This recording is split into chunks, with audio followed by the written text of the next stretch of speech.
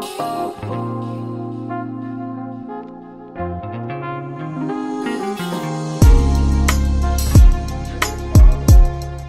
happening, everybody? Boy Big Brando, and today I'm going to answer your questions. At the end of all my videos, I always say to leave your questions in the comments. A lot of people just DM me for whatever reason. I rarely check my DMs, so if you DM me a question, rarely do I ever check it. Why is that? Because I get hundreds of DMs every single day.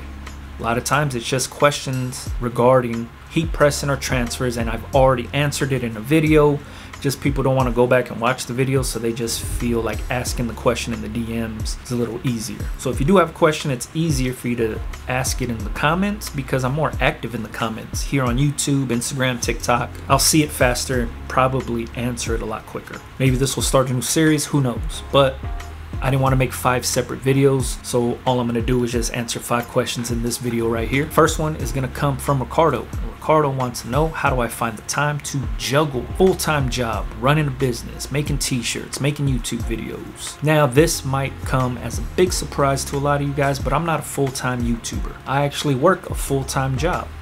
I've built a pretty good career around what I do for a living, and I have no goals or intentions of quitting or leaving my job to create YouTube videos full-time or to create t-shirts full-time. As most of you guys know, and some of you guys might, I'm a photographer by trade. My day job is I'm a photographer. Now, before anybody asks, I'm not that type of photographer. A lot of people say, hey man, let me see some of your work, let me see your Instagram, let me see some of your photography. I'm not that type of photographer. I'm not shooting supermodels, I'm not shooting landscapes, I'm not shooting sunsets, I'm not shooting cars, none of that shit. I'm a corporate photographer, and I've built a really dope career around it. So at the end of the day, I get paid to take pictures.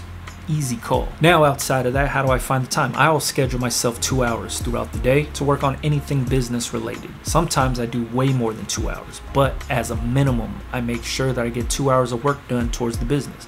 Pressing shirts, working on designs, marketing schemes, anything like that. A lot of times I'll go to work and then I'll come to this space right here and start getting to work on the business stuff. Or sometimes I might come here first early in the morning before I go to my day job. Also, let me say this, but I'm not one of those, I only get 2 hours of sleep a night because I'm full-time hustler, blah, blah, blah. Nah, I don't do that shit. I like my sleep. I need my sleep. I don't believe in that thought process. Does that mean I'm not working hard? Fuck no. I am working hard, but I also know when and where to make sacrifices. For myself, I don't sacrifice family time. Time with my kids, time with my wife means more to me than YouTube or printing t-shirts or any of that shit. If I'm busting my ass this hard, what am I doing it for if it's not for my family? So I get shit done for the business, but I'm very efficient with my time. So when it comes to scheduling yourself time, if it's your business, schedule it like a business. If you work a full-time job, you have a set schedule. Set a schedule for your business. That's how I do it. That's why YouTube takes the back seat on a lot of shit. So sometimes I won't even post videos because I don't have time to do it. I'm either pressing t-shirts or dealing with clients or opening new contracts, or I'm at home on my couch, chilling with my kids, chilling with my wife, doing absolutely nothing. So to answer the question, schedule yourself some time, whether it's an hour, 2 hours. It might seem kind of crazy, but make sacrifices on other shit that's kind of just mind-numbing, right? Whether it's like watching Netflix, whether it's like playing video games, shit like that, you could sacrifice that time to work on business shit. Which brings me into my next question from the homie Darius. He wants to know, how can he build his YouTube channel just like me? This one, I don't have no answers for. I kind of got lucky when it came to this YouTube shit. Fell into a bunch of subscribers, fell into a bunch of views, because all I did was talk shit into a camera. That's all I do now. If you took a really good look at my channel, like if you went back and looked at a lot of the videos, I didn't do the traditional YouTube thing. A lot of people do a shitload of collabs, so they share their following and share their audience with each other to gain more subscribers. This whole channel was built on my dumbass face on this camera talking shit. That's it. All I did was share information about my business. I never came into this thinking I need to get a shitload of subscribers. I don't even come on here and talk about smash the like button, like and subscribe, blah blah blah. I don't do none of that weird shit because all I do is just share the information and that's it. Traditionally, if you looked at other YouTube channels and content creators, they ask people to subscribe and share their videos and do all that stuff. I just ask people to ask your questions in the comments. Don't DM me the question. Just ask it in the comments, because chances are I'll get to it a lot faster that way. But you never hear me talking that hit the like button and the notification bell and da-da-da. I don't do all that. So I'm probably the worst person to ask about building a YouTube channel. Like I said, I probably got lucky, because when it comes down to it, like, I talk a lot of shit, like I cuss in every single video. That hurts my YouTube channel. I don't do the normal share, notification, stuff like that, which hurts my YouTube channel. And then I don't share a lot of the information that people want to hear. I kind of just talk about transfers and heat presses, because the whole channel is built around how I run my business. It's not about doing reviews on shit, or it's not about bringing new print technology and print processes for the industry here, or I'm not reviewing a bunch of different blank t-shirts. All I do is share the information about my business with you guys. That's it. I use a heat press, I use transfers, I use All Style and Pro Club t-shirts. I just got into embroidery. I'm not an expert at it, so it's hard for me to share information about embroidery, because I'm still learning the shit just like you guys. I share my marketing strategies. I don't pay for marketing. I don't do stuff the traditional way. I don't do stuff how everybody else does it. Like I said, I don't do collabs with people. Maybe that hurts my channel. Maybe my channel would grow a lot more if I did do that kind of stuff, but I don't do this full time. I just do it when I have time. So my advice would just be document your journey and share the information, and don't think about subscribers and views. Think about helping people. That's all I do, is what information would be beneficial to somebody else that's coming up behind me. If I learned about these transfers, I'm going to share the information about transfers to people. If I'm running my business with a heat press, I'm going to show how I'm running the business with a heat press, so somebody else can make money just like me and make more of it than me. That's my thought process when making videos, is basically just helping. I don't think about subscriber count. I don't think of AdSense money. I don't think of getting sponsored or being a brand ambassador or any of that stuff. It'd be like crazy if I just like came out of nowhere and was like, check out this new air fryer that I'm using. You guys should all buy this air fryer. It'd be kind of crazy, right?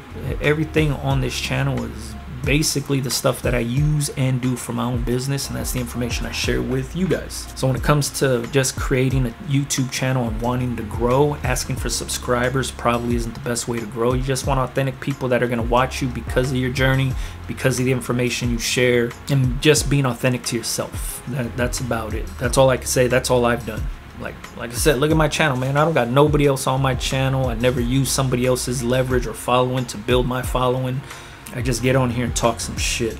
Last year at ISS, I interviewed the T-shirt chick, Stan Banks, and Rye Beats, and that was because I hung out with them that whole weekend. And on the last day, I said, hey man, it'd be cool to put you on my channel, share your story. You know what I mean? Because a lot of times, like a lot of the conversations I had off camera with these guys and girls was cool as hell. So I said, man, might as well share that information with everybody out here. But outside of that, you know, you don't see me on other people's channels. You don't see me doing much. You know, I make videos at home, I make videos here, and that's about it, or in my car. So if you wanted to learn how to become a big YouTube person, probably not the best person to ask. The next one comes from the homie Conrad, and Conrad said, why are you still using a heat press? Why haven't you upgraded to DTG or screen printing? And to answer that one easy for Conrad is I started out screen printing and now I use a heat press. Different print methods for different reasons. Different print methods work for different businesses. For my business, a heat press and transfers work best for me. I find the most profit in those. That's why I operate that way. I have no need to switch up. I have no need to quote unquote upgrade, because it's just not for me. Why invest in whole new print technology when something's already working perfectly for me where I find the most profit? I get the print technology evolves over the years and gets better. DTG's dope, DTF is dope, white toner printers make it easy for you to print transfers from home. Cool. For myself, I order 100 transfers at a time. How long does it take me to make 100 DTF transfers if I printed them myself? Why not just have the professionals do it for me? So I send it out to Supacolor. They print them out for me, I press them on, they turn it around in like 2 days. Same thing goes for plastisol transfers. Why screen print my own transfers when I could have the professionals screen print it for me, turn it around, I could press them on, easy call. That's all. The next question comes from Nadia. She said she does sublimation. How come I don't make sublimation videos? Because she likes learning from me. I appreciate that, Nadia, but at the same exact time, I do sublimation. I'm just not a professional at sublimation. I don't think I do it enough to share information about it. I make mugs and I sublimate on socks and masks. That's it. There's way other doper people in the sublimation space that have a better understanding of sublimation, like Gina Gil, Garment Creations, OdysseyRoc. These are just to name a few people that do sublimation and kill it at sublimation.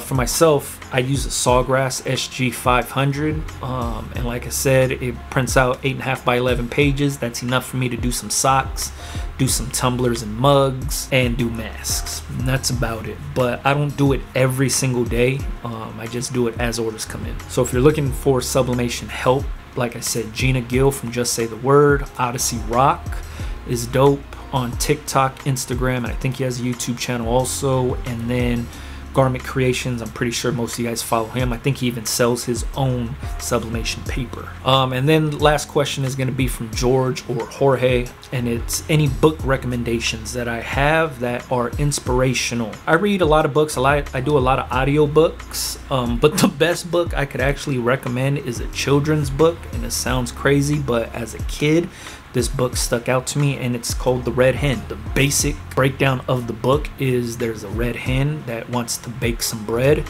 She goes around the farm and asks all the different animals to help her get water and flour and wheat and bake the bread and all that stuff, and everybody's like, nah, I don't want to do that, I'm too busy doing this, I don't want to help you make bread, I want to play all day, or whatever it is. So she's like, fuck it, I'm gonna just bake the bread myself, and then when the bread is done, everybody smells it and everybody wants a piece of bread.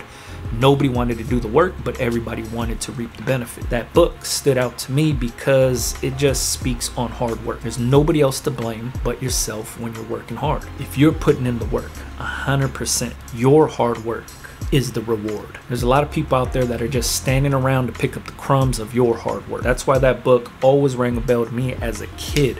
And it's always either you help out or you get it for yourself. So if you want to get a book, check out The Red Hen. That shit right there, man, it's a life lesson that I live by. And you could read The Art of War, you could read all these other crazy books out here, but that one is the only one that really stands out and sticks out to myself. If I didn't put no work in, my hand is not out asking for anything. I'm either working with you side by side or I'm doing everything on my own. That's the only way that I operate. All right, if you got questions, leave it in the comments. Chances are it might show up in one of these videos right here. And also, if your name is very hard to pronounce, or if it's difficult, or if it's spelled crazy, chances are I might not pick that question because I don't want to butcher your name. All right, you can follow me on Instagram, Big Brando TV. Maybe we'll make this into a series, maybe we won't. Who knows? Don't forget to like, comment, smash the like button, turn on the notification. I'm just fucking around, man. Appreciate you guys. Catch you guys on the next one, man. Yeah.